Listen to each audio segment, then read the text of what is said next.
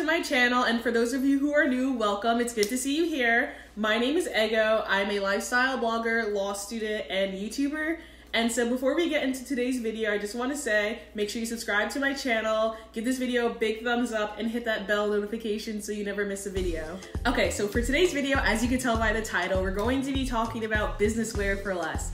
So prior to deciding to record this video, I did a poll on Instagram just to see, how many people are really interested in the subject and who wanted to see a video on this subject. And I actually got a lot of great feedback saying, yes, please record this video. So here we are today talking about business wear. Okay, so for this video, I'm basically going to kind of talk about where I like to buy my clothes, my budget, and how I stay within that budget. And my budget for business clothes is typically under $60 per item. And today I'm actually gonna show you a couple pieces I've purchased recently, and some of it aren't recently purchased, but whatever. So, and actually everything in this video is going to be within my budget, under $60. So yeah, let's get into these items. Okay, so the first item I have to show to you guys is my tote bag that I use typically for interviews, networking events, or even just events where I'm required to wear business or business casual. And so here's the bag. This is the front. This is the back. I really love this zipper detail. These zippers actually do zip down, as you can see. So it's a super cute bag, super trendy, but also definitely super business.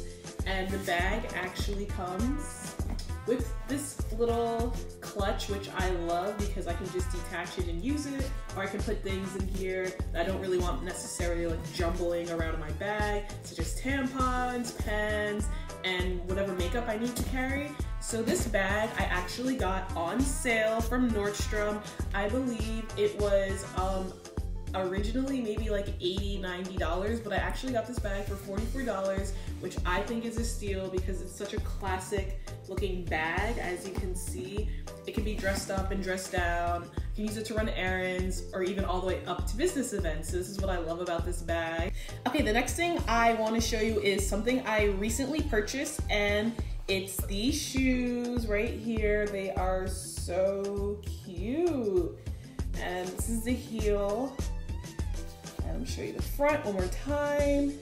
And so yeah, I recently just bought these shoes as my everyday business wear shoes for interviews, like I said before, networking events, or whatever else would require me to dress in a business or business casual wear. And these shoes are 9 West, as you can see. And I got them for, sorry, I have to check my notes. I got them for $59.25, so they're 75 cents off of my cutoff for my budget. And I'm gonna show you them one more time.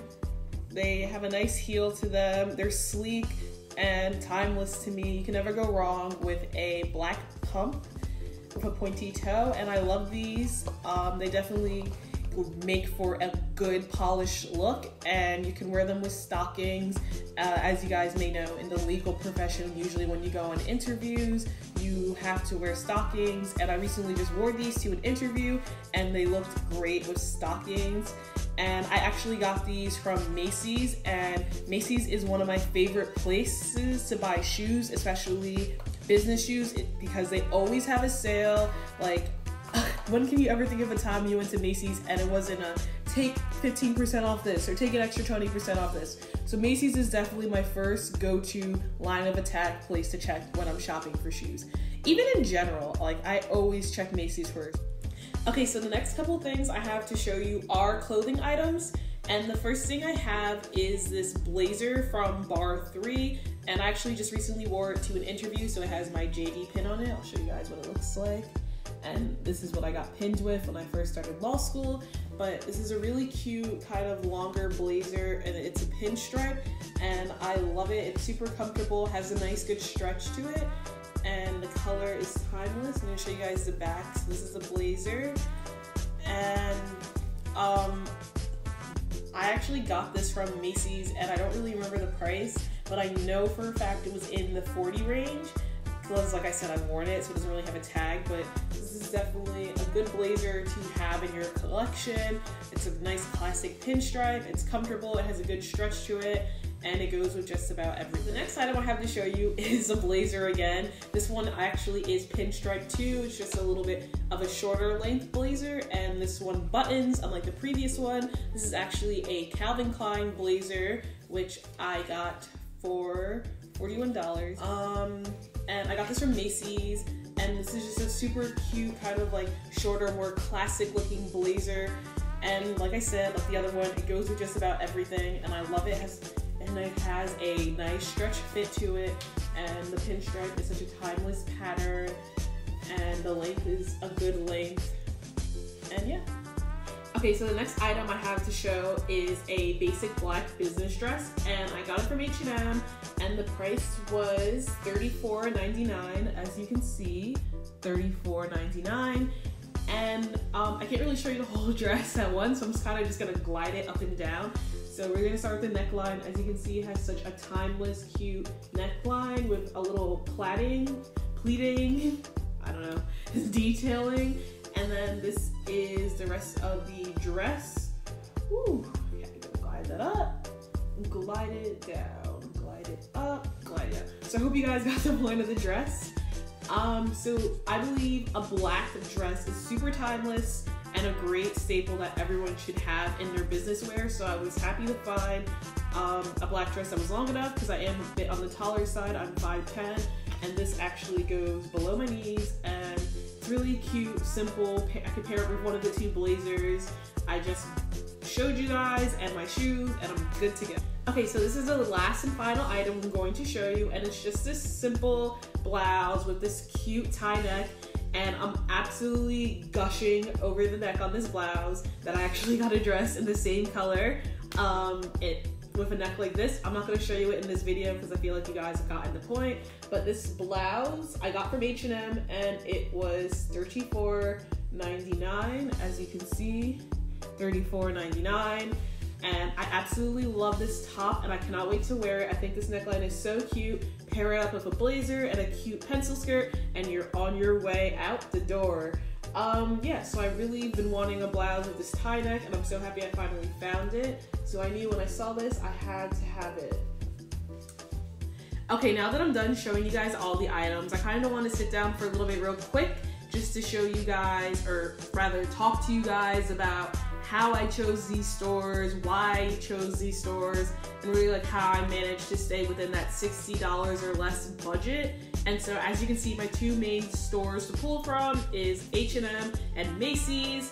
Nordstrom, although I did show you an item from there, I feel like that was more so by chance, and it's not really like a reliable store for my budget. Their sale stuff is very hit or miss, and their full price stuff, yeah, that'll run you a bag. But with H&M, their full price stuff is super affordable. As you can see, the blouse was $34, the dress was $34. And with Macy's, Last Act, when I tell you, I swear by Last Act, you will get super affordable stuff from there, and they're pretty good quality and brands that are pretty reputable. So for example, that Calvin Klein blazer I showed you guys, it was $41, and I got it from Last Act. That Bar 3 blazer, I'm not sure if that was Last Act, but it was definitely on sale. And for $41, as you can know, blazers are usually like upwards to $80 or $90, and those are some really quality blazers that I managed to get for under $50. And I didn't really show you guys it in this video, but I also bought a dress from Macy's. It was originally $80, and I paid maybe like $26, $28. So Last Act is definitely the first line of attack for when I'm shopping for business wear, because you will always find something. It's just a matter of, do you want to spend money or not? And like I was saying earlier, with shoes, Macy's always has a sale. So even if the shoe is full price, you're bound to find a sale. Like going to Macy's and there's no sale, that just sounds like a lie. And yeah, and why pick the budget of $60? Business wear is about a lot of separates, so I kind of wanted to stick to a reasonable and practical budget, which, I mean, $60 is pretty practical on going up 60 or below. Obviously, like something like 30 is not really practical just for the nature of what I'm trying to buy. And I also chose that budget because, like I was saying, business clothes is a lot of separates. So if my budget was higher, it'd kind of like start to definitely add up as I'm buying separate pieces. And so I figured $60 is a perfect, reasonable number and definitely achievable and obtainable to go below. And if you aren't already, subscribe to my channel, give this video a big thumbs up, hit that bell notification so you never miss a video I have, and I can't wait to see you guys all in the next video. And yeah, take care. Thank you for watching my video, and I hope you enjoyed. Don't forget to comment, like, and subscribe, and follow me on all my social media, and I can't wait to see you for the next video.